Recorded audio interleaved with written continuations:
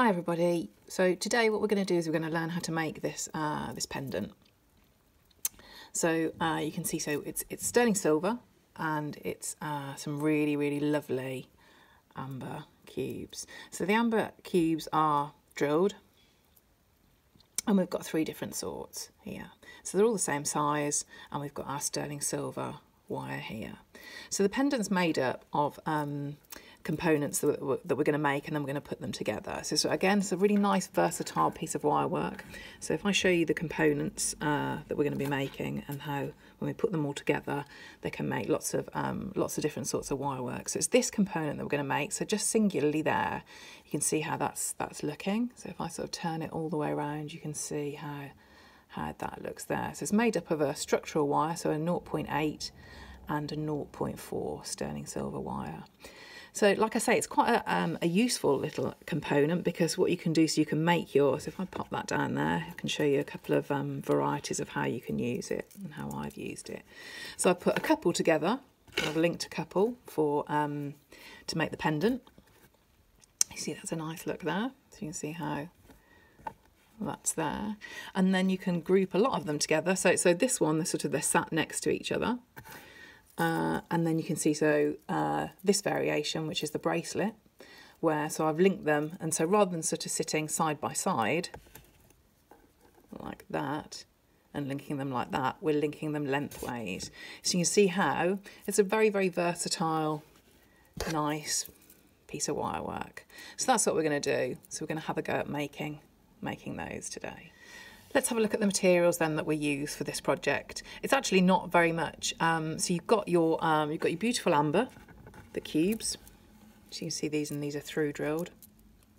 And what you also get on the amber strand is you get the lovely spacers as well, and we use those too. So we've got our amber, and then we've just got 2 sorts of wire. So we've got our structural wire, our 0.8, and we've got 1 metre of that. And then we've got 1 metre of our finer 0.4, so we're going to bind with that as well. And that's really all the materials that we're going to use. Tools wise, so I just move these out of the way so we can have a little look. Again, you're going to use your standard pliers that we use on most projects. So your cutters, and it's useful if you've got your flush cutters, your chain nose pliers, your round nose pliers. If you've got them and you want to make your own jump rings, I use my step bail making pliers, and that was really useful if you haven't got any jump rings in your stash, so I made mine out of the 0.8, so you could do that as well.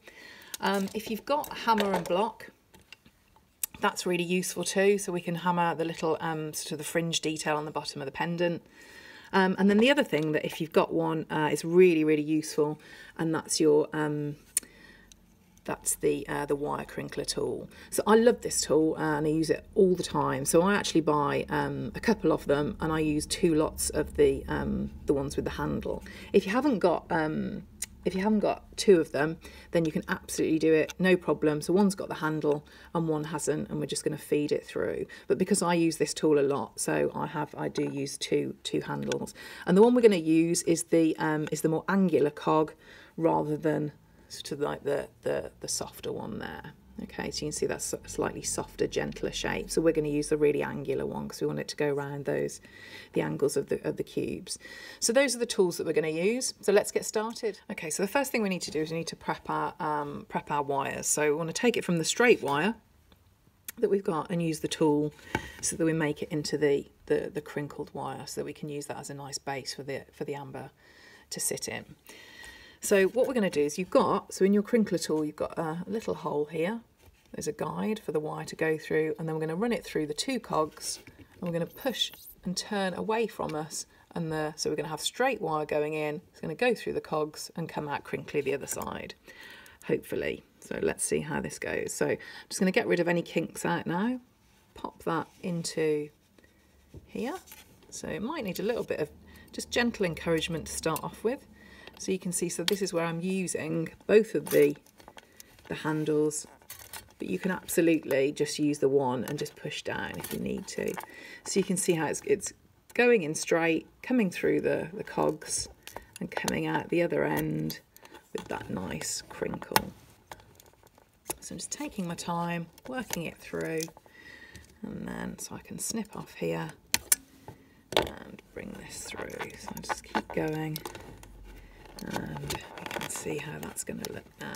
So that will have done a couple of things. So it's shaped the wire, so you can see there, and it's also hardened it, which is really nice as well. So we know we're going to have a nice firm base for the stones to sit in. So if I move that out of the way, so what we want to do now is I'm going to snip this in the middle, and we're going to start and pair these wires up now. So what you're looking for is you're going to be creating a structure for the amber cubes to sit in. So we want to make it so that it's going to sit nicely like this. So we're looking to, we know that when we start, what we definitely need is we need two almost like half pieces. So if I pop that there so you can see, so if we get rid of that little bend there, at a minimum you'll need half of the, if that's a full diamond here, we'll need half, because then we're going to turn this in. So we turn that into a loop, which means, so if I show you this one here, you can see how that turns into the loop there, which that allows us to connect to other pieces. So you must start with a minimum of that half a diamond there. Okay, so if I just pop that down, I'm going to pick up my 0.4. So you have to bear with me as well, because I've got a very squeaky chair. So I'm sure in the middle of this, it's going to do a big squeak. So I promise you it is the squeaky chair. Okay, so I'm going to take a length of this 0.4. Snip that off. Okay, so I'm going to start off. So I'm going to pick up my one wire. So remember, we must have that little edge here. So I'm just going to put a couple of wraps on this bit now. So you're looking here for a guide, really. It's not going to be at first when you're binding two structural wires and a stone with only a very, very fine piece of wire. So at first it probably will be feel a little bit like it's not very stable, but you can absolutely go over and make it a lot more secure afterwards. So you can see I've left a tail here, and I'm popping that one next to it. So I'm going to support that with my finger here. And what I might actually do now, I'm just going to hold that out of the way. So I've got now my 0.4. So I'm going to start and pick up one of my ambers. So you can see I've got a nice drill hole there. I mean, that goes on to, that would go on directly to the structural wire as well. You could absolutely get a 1 mil or a 0.8 through there.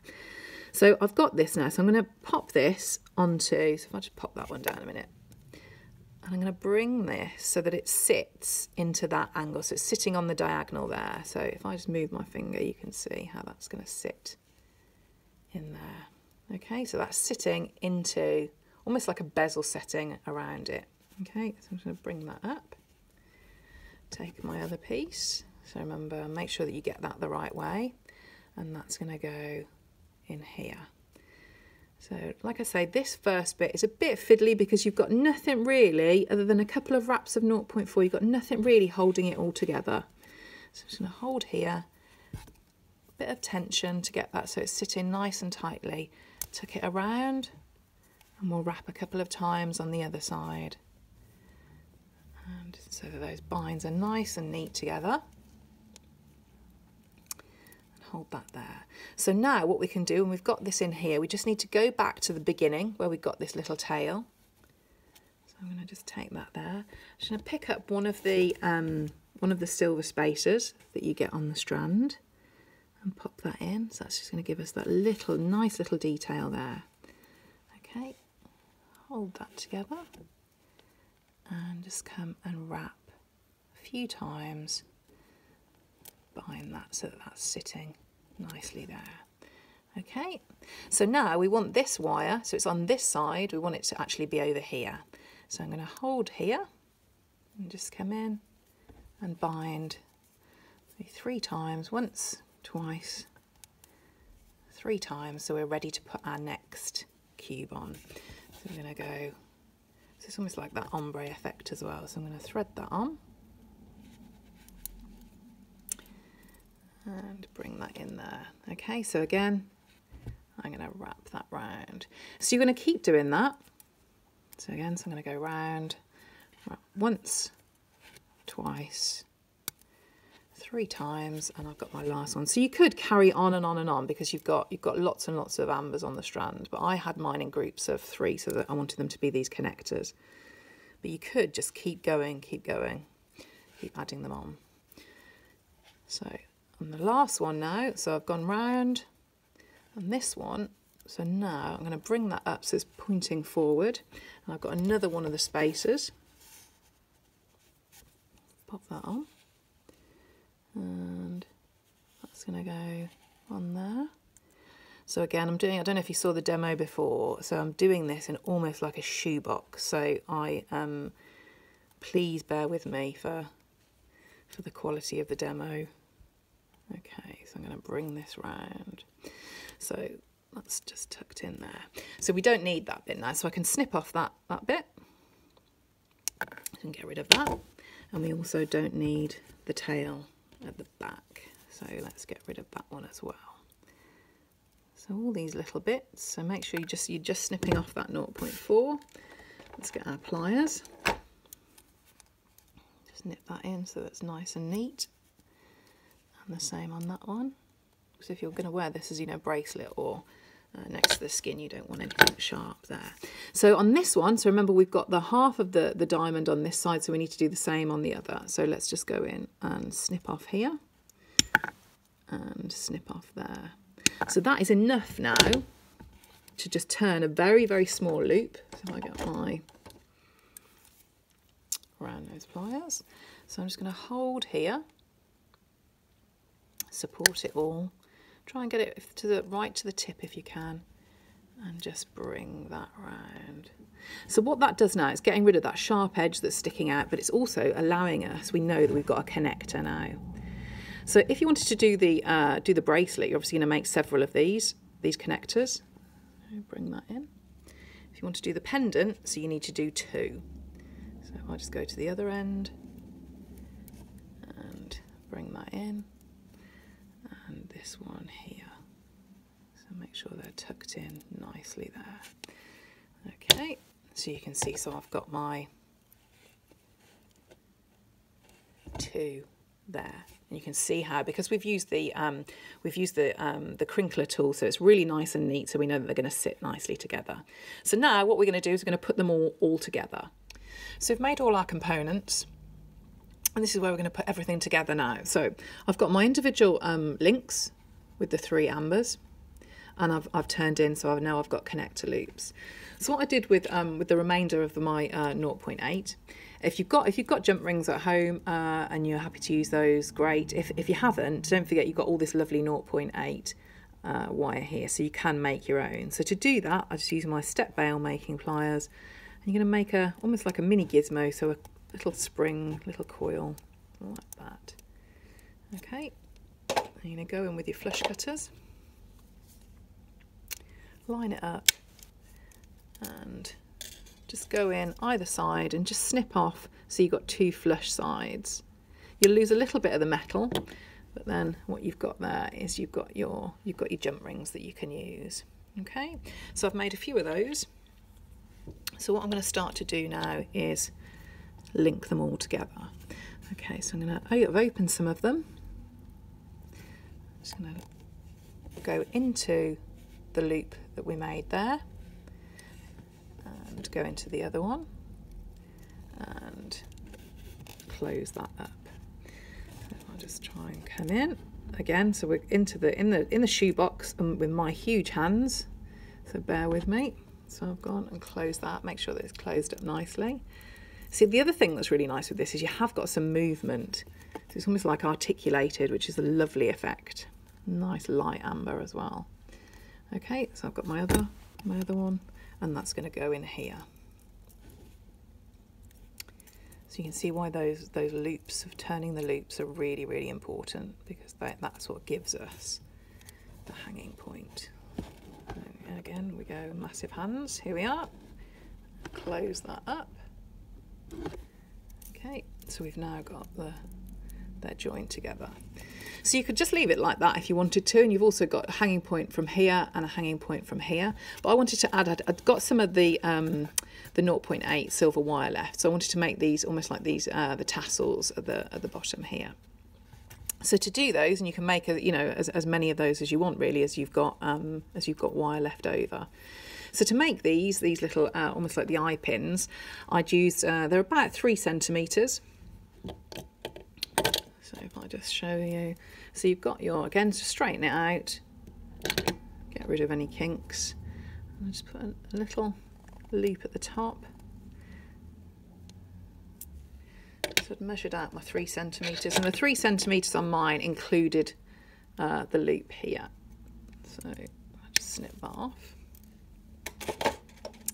And I've gone in, I won't do it because we don't want a big headache now, but I'll show you what I've done. So just pop that to the side with my hammer and just gone in and hammered that section, which then gives it, so that gives you that nice detail. So if I show you the difference, here we are, so you can see, so that's flattened and it's giving me that extra luster with the, because I've got the angles on there. So I'd gone on, I'd done 9 of those. So I'm just going to add those in now. So I've got my, again, taking one of my jump rings. So let's thread some of these on. So if you can, put the join at the back just so that it's neater.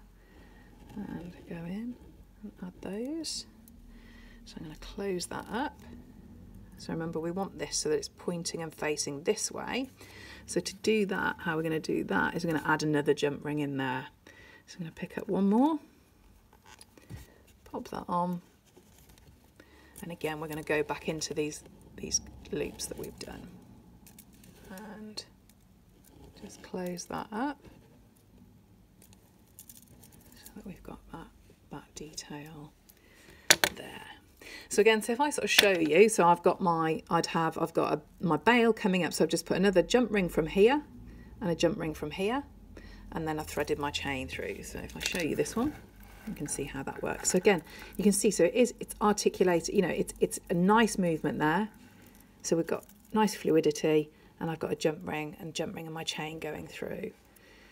So that's how you can do when you're putting your connectors so they're sitting side by side. And have another look at the, excuse me, at the bracelet. So you can see I've made lots of the jump rings here, but connected them this time so it's sitting next to in lengthways rather than going across.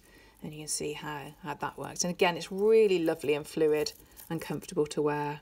So yeah, I hope you've enjoyed that. I hope everyone's safe and well.